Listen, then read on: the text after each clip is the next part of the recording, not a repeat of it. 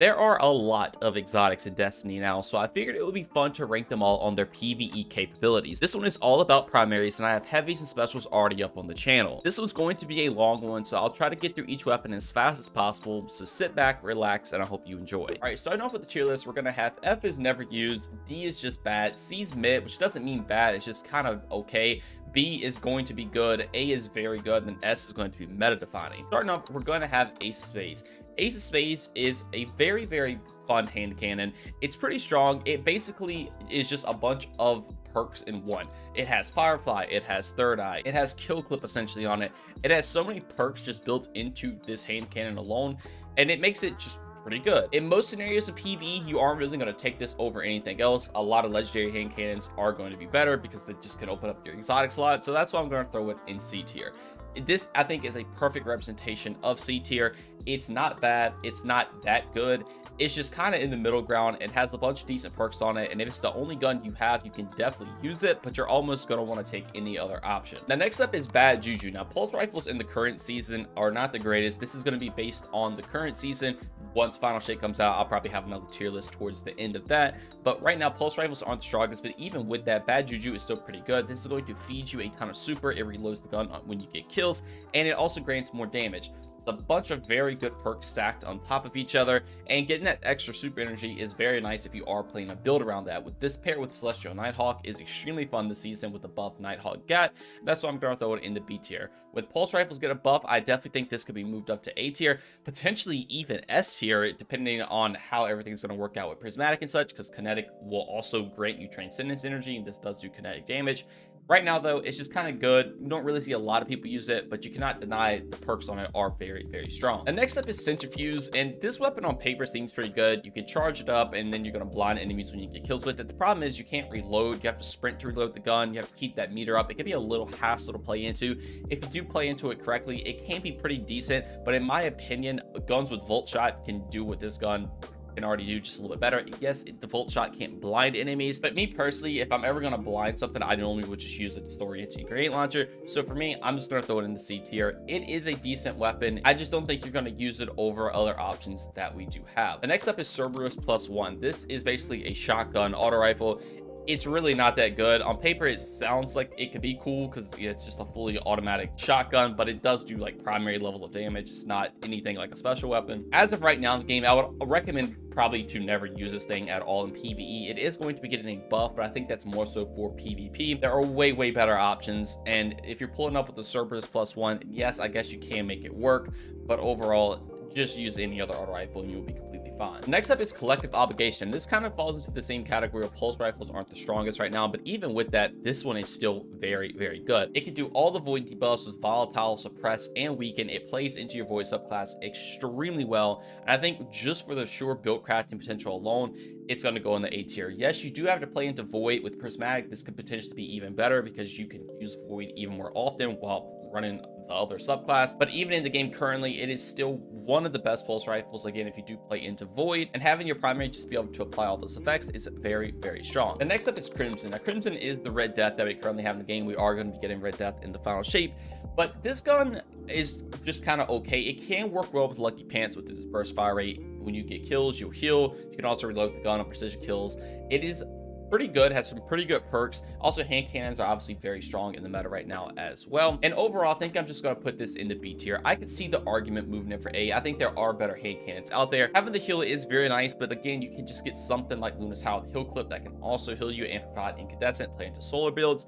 It's still a very, very good option, especially if you do pair it with Lucky Pants. And again, I could see the argument moving it for A, but for me personally, I'm just going to throw it in B. The next up is Cryosthesia. Now, this is a pretty fun sidearm. When you get a kill, you can reload, you can freeze enemies. This works really well with Whisper of Rennie, but in my opinion, there are a lot of better freeze options out there. You have things like Aegers, you have things in this tier list that we'll get into later that are for sure going to be better. So I think overall, I'm going to throw this in the C tier. It is decent, and you definitely can play into it, and it's fun, but I would almost recommend always using one of the other freeze options that we will get into later down the list. The next up is Dead Man's Tell. Now, this is mainly a PvP exotic. It does get a damage increase if you're hip firing. It can also increase that rate of fire, but even with all that, other scout rifle options are pretty much going to be better, and I would almost recommend not really ever using this thing. It is very fun. There are some use cases with things like Vorpal, maybe just shooting a champion down with this, so I'm just going to throw it in D tier.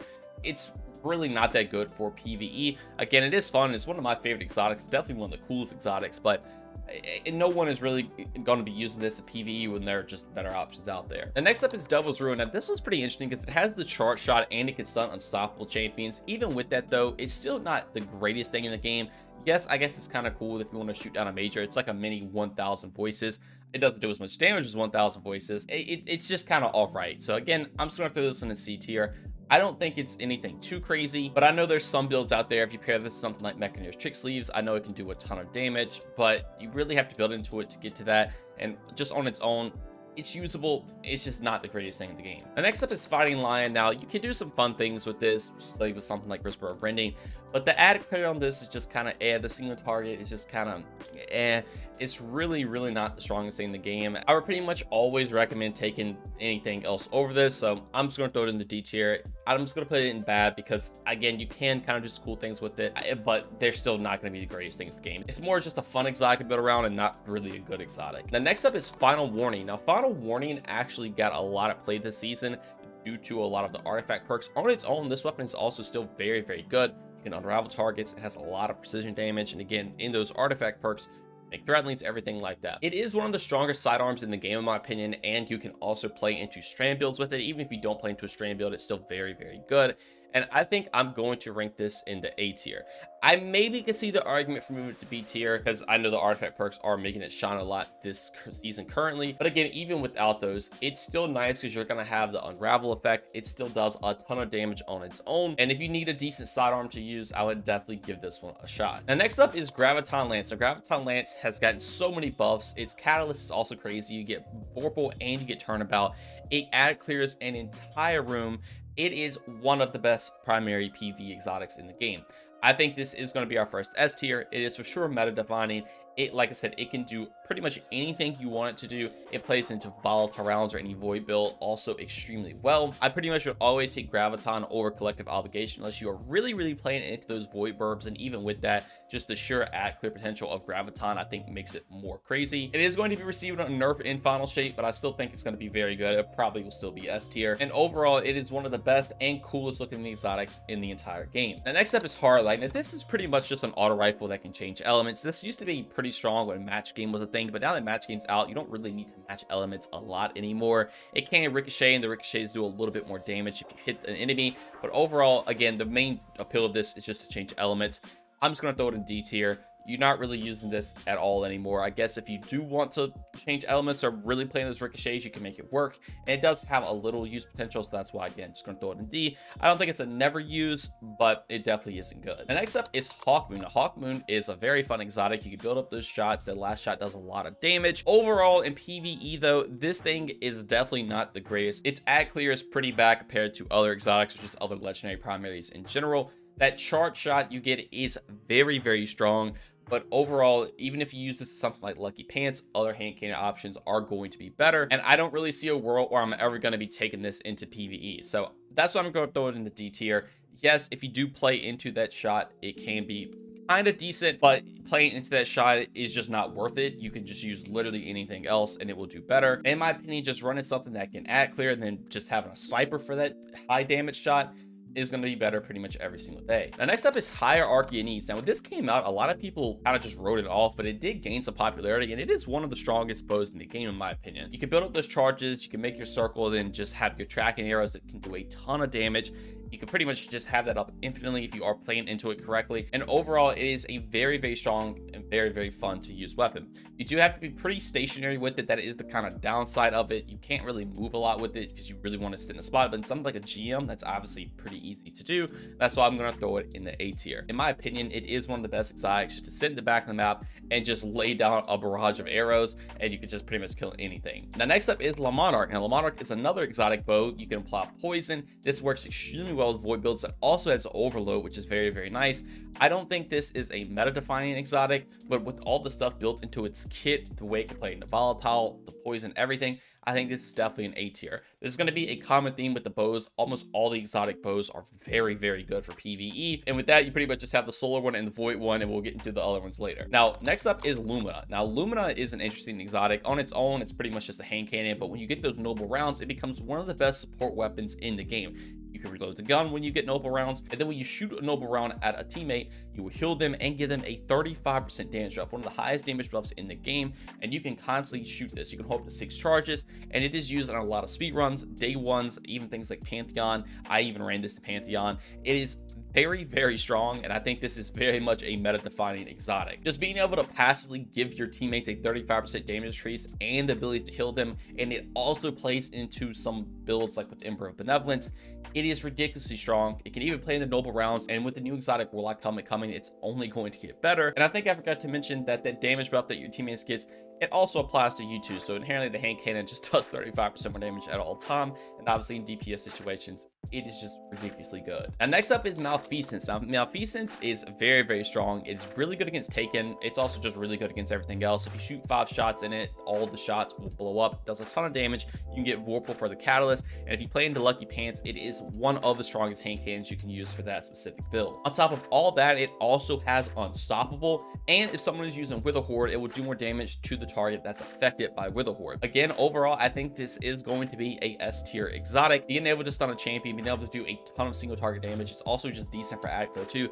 Being able to play into a build like Lucky Pants, it is very, very strong, and it can also synergize with things like Wither Horde as well. And next up is MIDA. This is a pretty basic scout rifle. It has bad ad clear. It doesn't really do anything super great. Pretty much any legendary scout rifle is going to do better, but you do get a mobility boost. So in that case, I'm going to throw it in D tier. It's definitely a bad weapon, but if you want to use it just to run faster, you can do that. This plus Eager Edge, you'll be zooming around the map. And next up is Monte Carlo. Now, Monte Carlo is a very fun exotic. You get melee energy back. You can proc the bayonet now with Catalyst that does a ton of damage. It is very, very heavily played into melee builds, and if you are playing into that, it gets even stronger. If Pugilist was an exotic, it is this one, and I think I'm going to throw it in the A tier spot. The bayonet damage is very nice. On top of that, you also are going to be getting that increased damage when you get a melee kill. So your gun can kill things, your melee can kill things. Overall, it's just a very, very fun build crafty weapon, and it's just also a pretty solid gun in general. And next up is Necrochasm. Now, Necrochasm was one of my favorite exotics in D1. Still one of my favorite exotics in D2, but it's really not the greatest. Yes, it can chain Curse Thrall, and it can also pair with Necrotic Grips. It's very, very fun, but Bungie themselves has even said this gun is weaker than what they want it to be. They are going to be buffing it in final shape. They're also giving it a new catalyst as well. Very excited for that. I think it might potentially even go to an S tier exotic, but for now, it's just kind of B tier. It's decent for ad clear, but if you need a solid ad clear exotic primary, there are way, way better options right now. The next up is No Time to Explain. Now, this weapon, it does refund ammo on precision hits. You can get your little buddy to also help you shoot. Even with all that, it's not the greatest. I feel like this is more for a PvP exotic or just having like a fun buddy build with something like Arc Soul. But again, it's not going to be the craziest thing. So I'm just going to throw this in D tier. I can see the argument moving it for C, but for me personally, it's just kind of bad. I absolutely never use this thing in PvE at all. I imagine most of you all are the same. And the other interesting thing is that it plays into stasis. So if you shoot something that's frozen, it refunds ammo, but it does kinetic damage. It'd be cool maybe if it did stasis damage. You could play into something like Headstone if they gave it that. I don't know. It's just kind of a weird gun in my opinion, and I think they're pretty much a lot better options. But if you do want to play into that buddy build, it has that going for it. And next up is Osteo Striga. Now, this with the catalyst can get a huge mag. It spreads poison. It's pretty decent ad clear. I think there are better ad clear options now with some of the nerfs that it has gotten. But even with those nerfs, it can still play into necrotics, everything like that. I'm going to throw it in the A tier. I still think it is a very, very good SMG. I would recommend using some of the other S tier options now, but overall, it's still very, very strong for that kinetic slot. Now, Outbreak Perfected. Now, this is an interesting one because you can craft it now. It can get things like rewind rounds, which is probably its best in slot option. It is very good for taking out single targets. Right now in the game, it is honestly very, very strong, and it's getting buffed in final shape. So I think in final shape, it could potentially become an S tier exotic. Right now in the game, I'm definitely going to throw it in A. It's very, very good for doing additional DPS for everyone's out of ammo. It's also just good for ad clear because you spread nanites everywhere. If you're taking something like a GM with 3 people running it, you could just pretty much use your primary the entire time. You don't have to really do anything else. Very, very strong. Love this weapon. This was my favorite weapon in Destiny 1, and it's slowly becoming my favorite one in D2, especially when the buffs come out. Now, next up is Polaris Lance. Now, Polaris Lance with this season for sure is an S tier. It is very, very strong. If we strip the artifact perks away, it's obviously going to drop down some. So I'm going to base it off the fact that we don't have artifact perks. But even with that, it is still good. And most builds with Polaris Lance that did work with this season can still work in the future. It's just going to take a lot longer to get those ignites. Instead of 5 shots, it's going to take you shooting around 10. But if you are playing into it, I guess it kind of can be okay just to spread ignitions everywhere. So I'm just going to throw it into B tier. It has Firefly. It's decent for ad clear. It's decent for single target because, again, you are just applying the Scorch. It has unlimited ammo if you are landing precision shots. But again, if you do use those artifact perks, it is for sure an S tier. But if you don't, I think it's just kind of a B tier exotic. A Quicksilver Storm. Now, this used to be an S tier exotic. They did nerf it. Even with the nerf, it's still very, very good. I definitely think it did knock it down to A because it does take a lot longer to load those grenade shots up. But those grenade launcher shots are very, very powerful. It's basically a primary weapon that has infinite special ammo. You just have to build the charges up for it. And I could even still see the argument of moving it to S tier, but I think I'm just going to put it in A with the nerf that it did get. Now, next up is Rat King. Now, Rat King is, in my opinion, a very, very strong exotic. Obviously, it's just a sidearm. It's going to kind of get looked over. But with the Rat King, if you have the Catalyst, when you get a kill, you're going to get a ton of benefits. I mean, you're going to heal. You're going to go invisible. If you stack this with a bunch of teammates, it just shreds through enemies. You get such an increased fire rate, increased magazine size when you reload. It can do so much for you. And just taking this into a raid with 6 people in just like an ad clear encounter, I mean, it can shred. You all heal. You all go invisible. Nothing can shoot you. You're pretty much unkillable. It's very, very strong. Now, do I think this is strong as some other exotics in A tier? Of course not. But it is definitely a good B tier contender in my opinion. I could see the argument moving it to A if you are running with a 6 stack, but overall it is very, very good. Even on its own, just having that ability to proc invisibility and heal, very, very good. And it's definitely something I would not look over. Now, next up is Revision 0. Now, this weapon's in an interesting spot. It has barrier capabilities, but there is a better barrier option. And there's also another exotic here that kind of does what this does pretty much the same way. It's a little different, and I think that exotic is also better. Right now, what this does is if you just get precision shots, you can build your sniper shot up, and it can do some okay damage. You can craft this, and you can build around that. But overall, I don't really foresee anyone really running Revision 0 that much. Yes, the 2 bursts also did get buffed. It can do a pretty good amount of damage. But overall, I'm just going to throw this in the C tier spot. It's kind of just mid in my opinion. I think you're going to take pretty much any other option over this thing. And just to skip around a little bit, I guess to further solidify that point, you have things like Wishender, which is the other barrier exotic. It does an absurd amount of damage. It has barrier. It can see through walls, which I guess is kind of whatever. But this is definitely a meta-defining exotic. It is one of the strongest exotic primaries in the game for things like GMs. And if you ever need a barrier option, you're not going to be taking Revision 0. You're always going to be taking Wishender. And then if we jump over to Vex Mthoclast, this is the other gun where you can build up your charged shots. You can turn it into a linear fusion, whereas Revision 0 is a special. But in my opinion, Vex is going to be better than Revision 0. Yes, you don't have to get kills with Revision 0, whereas Vex you do. I think it's easier to get the Vex stacks in my opinion, and the Vex also does more damage in my experience. So that's why I'm going to throw Vex in B tier. I don't think Vex is an A tier exotic. It is, I guess, pretty decent, but you're really never going to take Vex over some of these other options. And then if you just take a look at the 3 right here, where you basically have your primary weapon trying to be a special, Quicksilver is for sure better than both of these, and it is way easier to get the special ammo shots in that compared to these two. You literally just shoot an enemy, body shot, headshot, whatever you want, don't have to get a kill, and it will just load grenade launchers up into it. Whereas these, you have to get kills or you have to land precision shots, and they don't do nearly as much as something like Quicksilver in my opinion. And then for the barrier capabilities, again, just take Wishender. It's literally a meta-defining exotic. It does so much damage and it's just so good. Now next up is Riskrunner. Now this one's also very strong. When you take arc damage, you do get arc damage resistance. It will proc its perk, so you can chain lightning everywhere. Every time you get a kill, that chain lightning will constantly re-proc, so you can pretty much have a very high uptime of that. You can even proc this on yourself if you do throw something like an arc grenade with something like prismatic coming out. That could potentially be a play because you could still use other stuff but still have something to proc Riskrunner. I don't know how strong that's going to be, but I think Riskrunner is definitely an A tier exotic. If there's ever an arc heavy encounter, especially if it's an ad clear encounter, this is pretty much your go-to option. You're going to take reduced damage and it just shreds a ton of enemies. And next up is Skyburners Oath. Now this weapon has never really been the greatest thing in the game. It's never really had a place. It can scorch enemies now, which is pretty nice. It can play into solar builds with that, and since it is a primary weapon, that is a pretty good feature. It does more damage to a Cabal, but in reality pretty much any other scout rifle is going to be better. But I think since it can play into scorch and your solar builds, I'm going to throw it in C tier. It's definitely not the best option, and just running something like Incandescent can kind of do the same thing. But just being able to just shoot the gun and scorch a target to proc some of your fragments, it's very nice. but in reality, I don't really foresee you using this over some other options.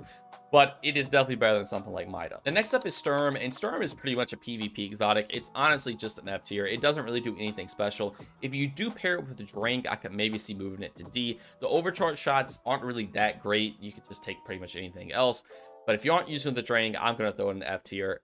You're definitely taking almost anything else on this list over this, and any legendary hand cannon is going to be better too. Now next up is Sunshot, and I think we all know where this is going to go. Regardless of the artifact perks this season, it is still one of the strongest exotics in the game. It's for sure an S tier. Its ad clear is just insane. It can also apply Scorch on the AoB explosions, which can play into solar builds. There's not much you really have to say about this. This is obviously going to be a meta defining exotic. Very, very strong, and I think it's still going to be good even after the nerf it's receiving. And next up is Suros. Now, on paper, this seems pretty good because you can ramp the fire rate up, you can heal on kills sometimes, but even with all that, it's still not the greatest thing in the game. Since it is a random chance to heal, in my opinion, that is going to make it go down some. The ramping up fire rate is very nice, and I guess it's kind of okay for ad clear. Other stuff is going to be better for sure, and I'm just going to throw it in the C tier. I could see the argument moving it to D. I don't really think it's the greatest thing. I think it is better than some of the exotics down here though, so I'm just going to throw it in C tier. Having the ability to heal is nice, but again, things like Crimson just guarantees the heal, and with Red Death coming out, that is going to be the best option to heal.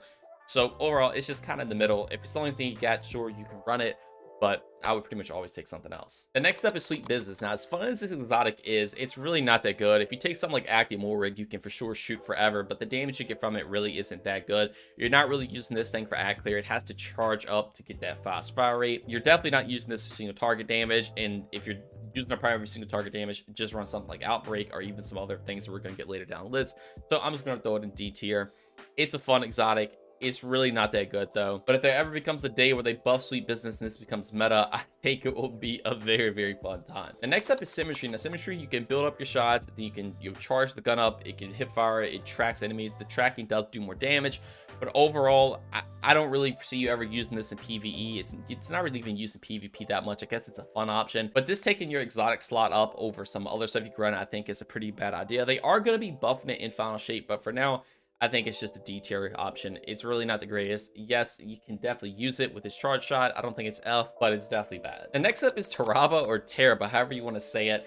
This thing, it's been through a lot. It can now just proc its thing with a little animation instead of having to reload the gun, which is nice. Once you do have his perk proc, it will straight up shred things, but you do have to take damage to get the perk to proc, and it doesn't work in the background. So you have to basically use this gun at all times if you want to take advantage of the exotic perk. Again, the exotic perk, if proc, can do a ton of damage, but it just has such a weird playstyle. I can't foresee ranking it any higher than something like B tier.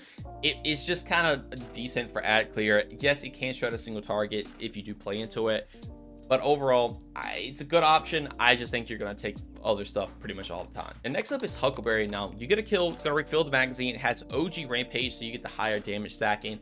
It's a pretty good option for ad clear.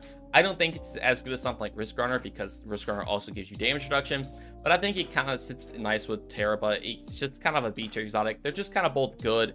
Again, I think there are going to be better ad clear options, something like Osteo Striga, Outbreak, but it is fun, and when you get that fire rate ramped up, it can definitely shred with the rampage stacks, but it also just kind of falls into the same ballpark with Necrochasm, where there are just better ad clear options for the primary slot. And then next up is Jade Rabbit. Now this is just an F tier exotic. It's mainly a PvP exotic. It encourages getting body shots, which is something you should almost just never do in PvE, so it's definitely just a never used one. And next up is Last Word, another PvP exotic. Yes, you can use it with Lucky Pants, but outside of that, it's pretty atrocious. I would never recommend anyone use this for PvE.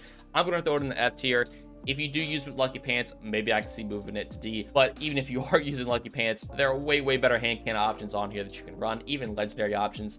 And I would just almost never recommend the Last Word at all. The next up is the Manticore. Now, the Manticore has gotten a ton of changes. You do get a pretty hefty damage increase if you do have the proc perked in the air, but it's kind of like Tarrabah. It just has such a weird playstyle that you have to play around. You have to keep the gun out. You have to float in the air to get the damage increase. But if you do play around it, it is a pretty good option. It's just kind of another good SMG that we have in this B tier slot with the other three. It's not going to outdo anything else in the A and S tier spot, but if you do play into something like Volatile Rounds or Void, it can definitely shred, but it still kind of just feels to use overall. But if you get the feel for it, you like the feel for it, is definitely a pretty good option. Now, next up is Thorn. Now, Thorn with the hand cannon buffs is very, very good in my opinion. You can pair with Necrotic Grips. It's honestly what I like to pair with Necrotic Grips the most now.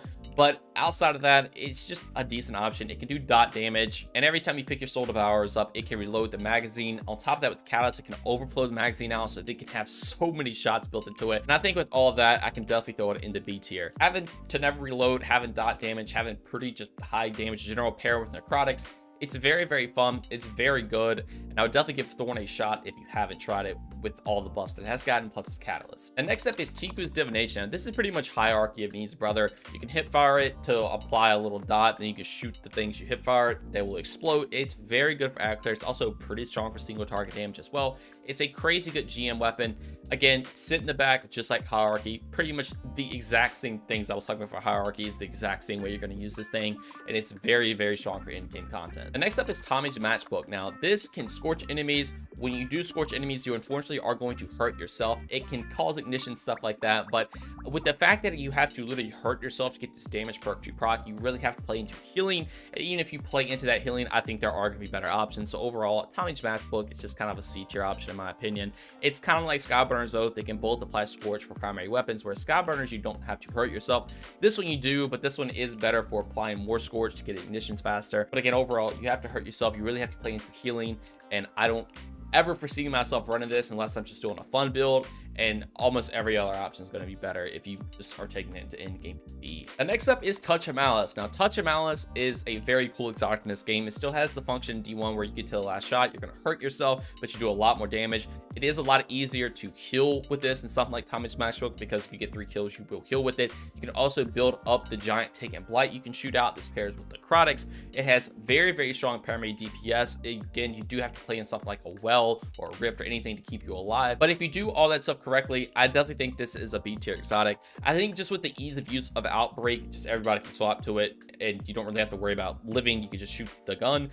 Whereas this, you really have to focus on trying to keep yourself up. You're really only going to use it for primary DPS. Yes, there are some fun builds if you do play into healing, but again, guns that hurt you, you're really not going to take these just on a day-to-day basis. They're really, really niche and play into specific things, and I definitely think Touch of Malice is the best one out of the other options. And with this Take and Blight that it can form, it does add an extra little benefit compared to the other guns that hurt you. But overall, with all that, I still think I would recommend using any other exotic up here. Now, next up is Traveler Chosen. Now, this exotic is very fun.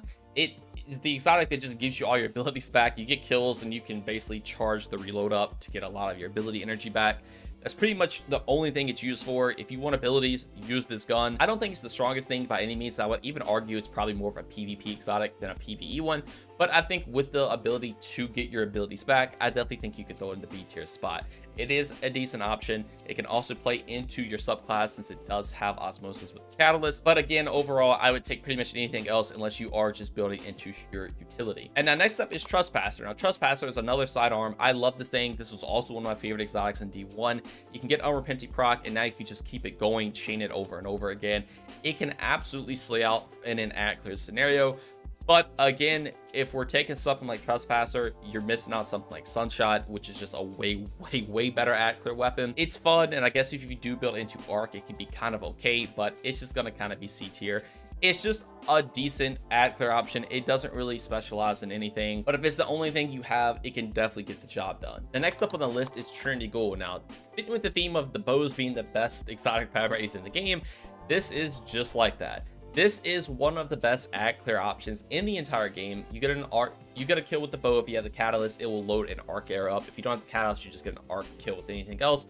You really want the Catalyst with this weapon, but you're literally going to be able to chain lightning just on every single kill you get. It destroys an entire room of ads. It is very strong. I definitely think that is an S tier exotic. It definitely can compete with things like Sunshot and Graviton Lance, and it's arguably better in some ways. This is just the arc version of those two. Really cannot go wrong with using it. The next up is Verglas Curve, another bow. You can probably imagine where this is going to go. It is very good for playing into stasis builds. When you get a kill, you can load stasis shots up to make stasis crystals. It is so good for playing into fragments, and overall it's just a very strong bow in general for ad clear, and I think it's going to go in the A tier. I don't think it's meta defining in any way. There are other stasis exotics that you can play into and it will still do very well, but this being a bow and just primary ammo, you're really not go wrong with this. It's very, very good. The next up is Vigilant Swing, and Pulse Rifles are getting a buff, but right now in the game, it's really not that good. I would almost recommend to never use this. It's more of a PvP exotic. You literally want your teammates to die to get benefits out of this, and that's something you never want to happen anywhere in the game, especially PvE.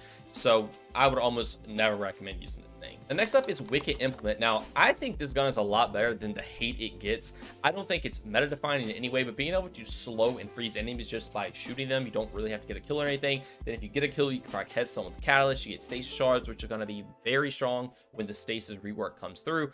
I think Wicked Implement definitely deserves to go in the beacher spot. It is a good option. If you are playing into stasis, I definitely think Verglas Curve is a better option. But for harder content, something like GMs, just being able to apply slow on tankier targets is very, very good. And I would highly recommend giving this a shot. If you don't use it or if you don't have it, I would definitely recommend getting it. So I think with Final Shape, it could be very, very good. And then finally, we have Witchkeeper. Again, another weapon that a lot of people, I guess, don't really talk about a lot. I think it is very strong. You can build craft into it depending on how you craft it. It's good for threatening builds. It's good for spin builds. I've used this build a lot with my threatening Warlock build. I know a lot of Titans have used the suspend build with things like a Bay and Leap. I would highly, highly recommend giving this bow a shot if you haven't tried it, and I'm definitely going to throw it in the A tier. To me, Witchkeeper is pretty much the Verglas Curve, but Witchkeeper Strand, whereas Verglas Curve is Stasis. They're both just extremely strong options specifically for playing into those builds, and pretty much every other weapon just can't even compete with the amount of utility that these but that is it for my exotic tier list on Season of the Witch. Like I said, specials and heavies are on the channel if you would like to go watch those. I really hope y'all enjoyed, and be sure to let me know where you rank stuff as well. Anyway, so that's going to do it all for me. I can't wait to see each and every single one of you in Final Shape. Thank you all so much for watching, and I hope you all have a great day. Peace.